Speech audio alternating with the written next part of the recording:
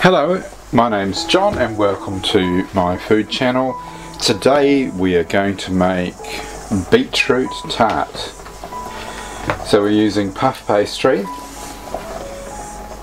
garlic, red onion, green capsicum, creamy feta cheese and black olives.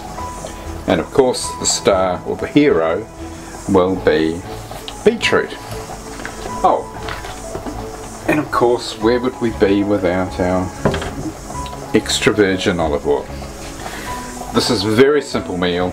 It simply involves stacking the puff pastry with these ingredients. We're going to caramelise the red onion and the garlic first, and then we'll get started. But it's a nice easy meal to make, great as a snack. Right, starting with the beetroot, we will boil that for around about 20-25 minutes. Don't overcook it because we want it still quite firm. Then put it in some cold water like I have here, but then you're going to cut it up into strips. Toss it in some balsamic vinegar and sugar and just roast it gently for about 20 minutes, and then we'll pull it out and we'll start placing it onto the puff pastry. Right, we're now going to slice the beetroot.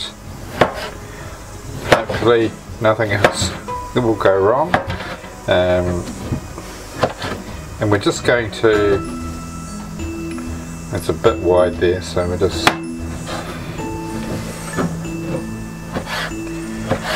and you want them sort of chunky, not too chunky. Remember,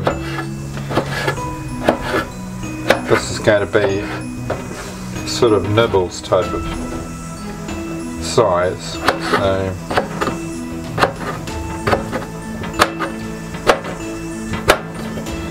and we do want it to roast fairly quickly. And there, by the way, I've got balsamic vinegar, about 2 tablespoons, and raw sugar, about 2 tablespoons.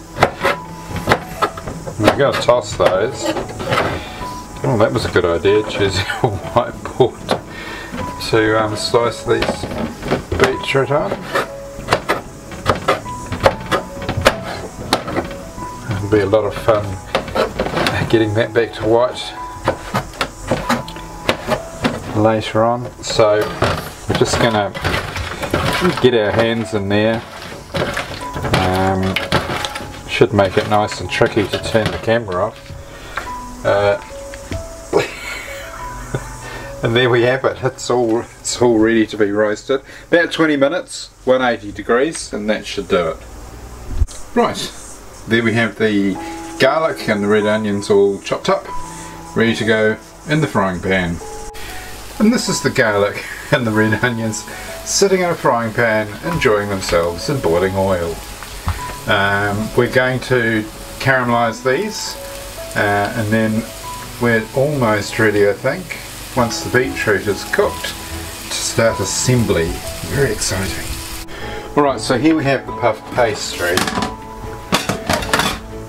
all ready to receive all the delicious ingredients. But first we're going to score it.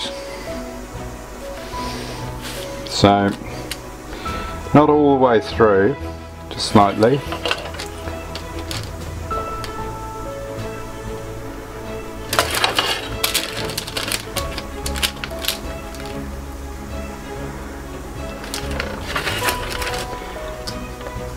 And when it comes out the oven, you'll see what a difference this makes.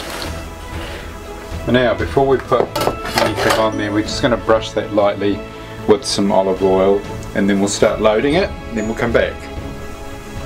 Okay, we've loaded everything on there except the feta. Some of it obviously didn't make it onto here because it ended up in my mouth first. But if there are any other cooks watching, you'll know exactly what I mean. If you're the one that gets to cook, you can eat as many of the ingredients as you want along the way.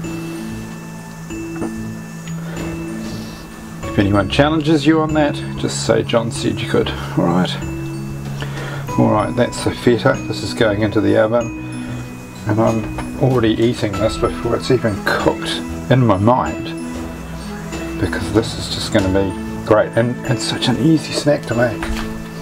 So there you have it, into the oven. When it comes out and it's ready to cut up, I expect you all round to my place. And there you have it, straight out the oven.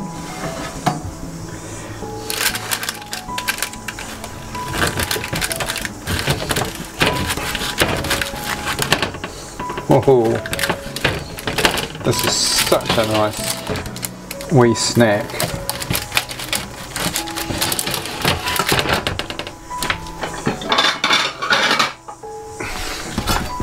Just take this.